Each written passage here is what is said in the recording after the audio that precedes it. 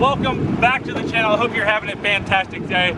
I tell you what, I love being a Corvette owner. Not only am I an enthusiast and a salesman, but being an owner is the ultimate thing in being involved with Corvette sales. Today's video, admins, moderators, owners of Facebook groups, Corvette forum, let this video stay on there because this video is all about helping you who are not going to buy a car from me make sure you get the fair deal, the right deal, and not scammed when buying your 2020 Corvette Midengine C8. Let's go to the house, we'll have some fun, and I'll explain exactly the 8 questions you need to ask to make sure you get a fair deal.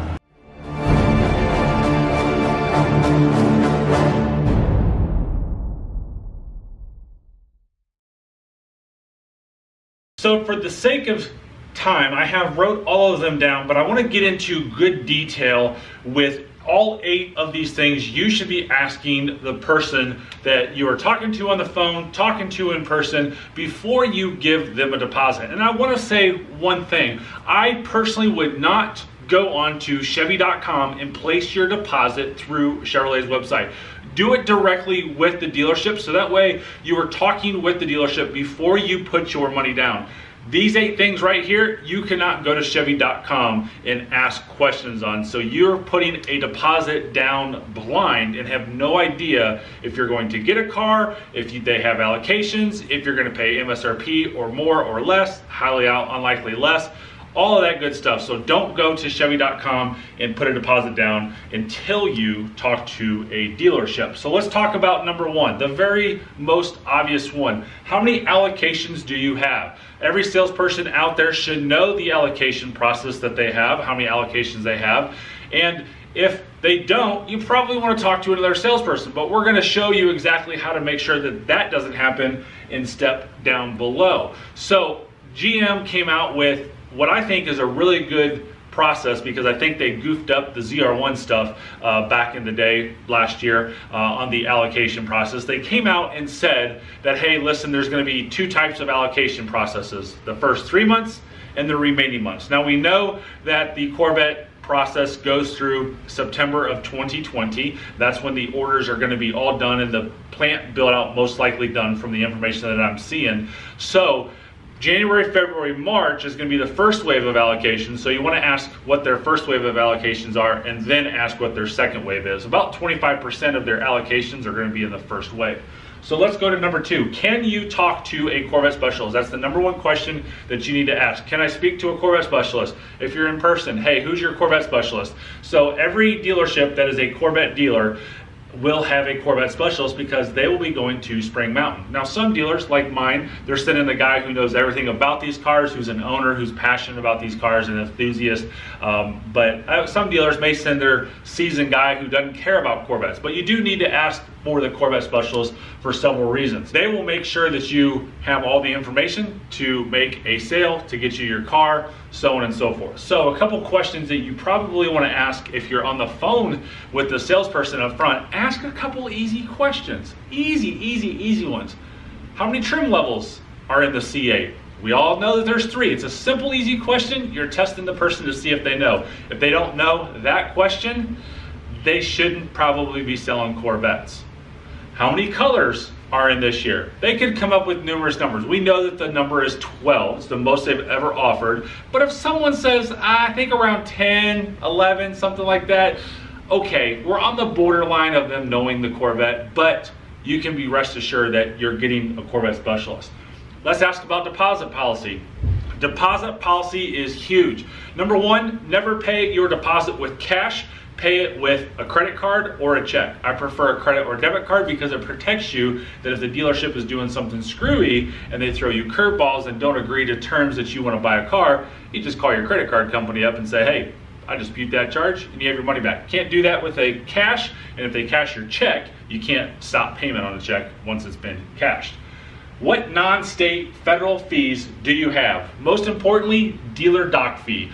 I want you to ask it exactly this way. What non-state federal fees do you have? Because the dealership can forget about fees, right? So when you ask about non-state and federal fees, they should come up to you and say, hey, this is our doc fee, this is this fee, this is this fee. If you watch the 7 fees to never pay a dealership video, I'll put that down in the description and link it right above with the little I at the top corner of your screen. You'll see what not to pay. No dealership should be marking a car up over MSRP. They'll try. I've already seen cases of people reporting $10,000 and $20,000 in California.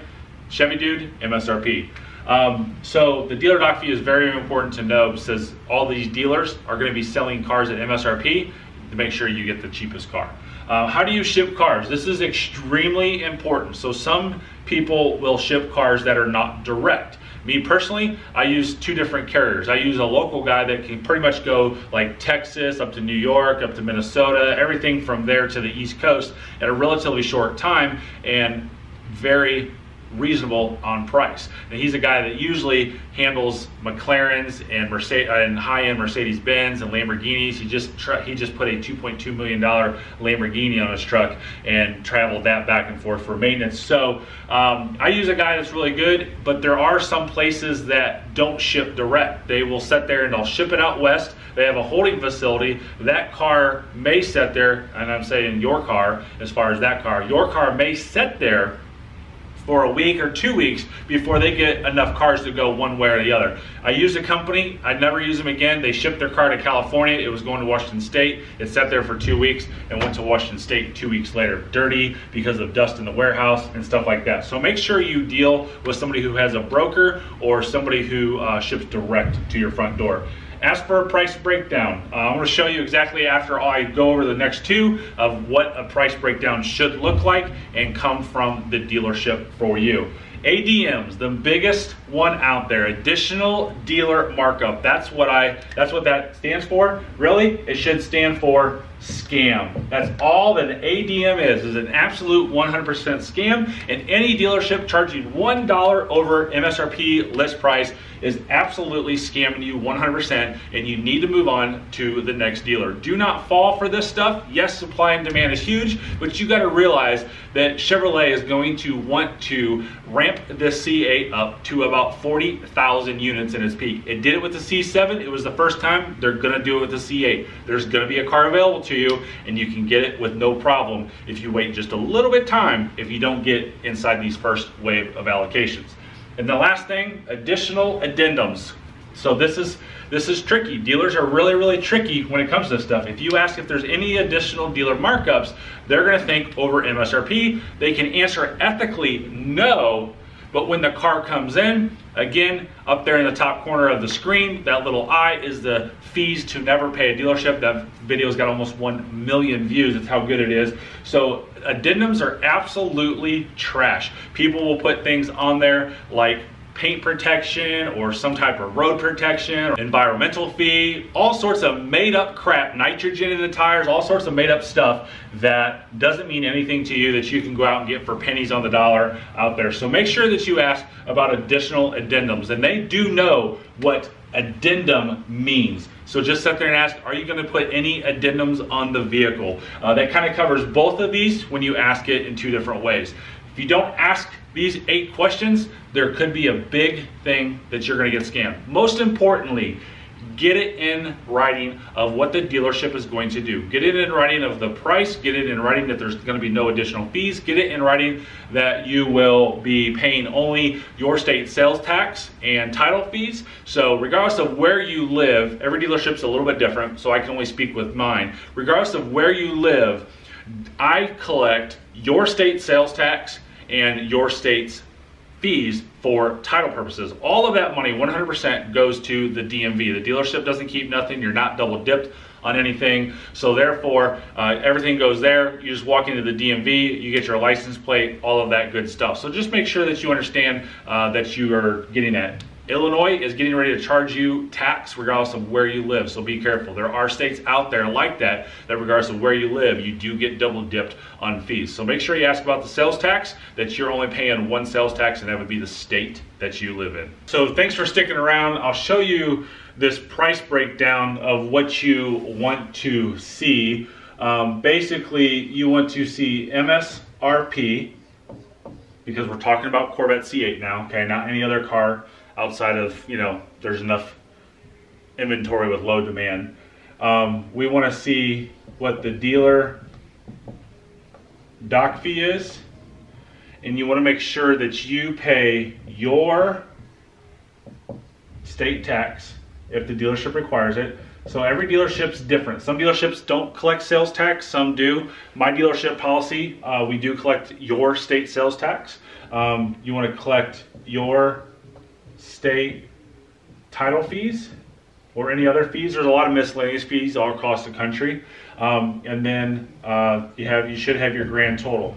So if you get this from the dealership, TOTAL, if you get this from the dealership up front when you're ordering your car, if they play any games with you, you can come back and say, see this email, see this worksheet, stuff like that. So something I do for my customers, if requested, is that I have a sheet that looks like this, and you can see it has everything broke down as far as sales tax and all that good stuff. So again, just do your due diligence, make sure you don't get screwed over, and of course I'm always here to help to answer any questions. Guys, I hope this video was informative. Again, make sure that you share this video in forums on Facebook, all that stuff. I'm going to upload this video to my Facebook page and also a little bit of it to Instagram as well. So make sure you follow me on Facebook and Instagram. Those links are in the description below. And of course, do me a huge favor, support the Chevy Dude. Right here, you got Chevy Dude's clothes, you got merch, you got swag, and we got these awesome American keychains with the Chevy Dude logo on the back. And I've had a lot of Canadian people reach out to me when I put those in the store and said, hey, what about us? So there you go, Canada people. We got the Chevy Dude autograph in A on the back and the Canada flag on the front. So again, support the channel by going to ChevyDudeStore.com. Thank you again for watching. If this is the first time that you're watching the video, make sure you hit the subscribe button, thumbs up the video, and turn your bell notifications on. Have a great day and drive safely.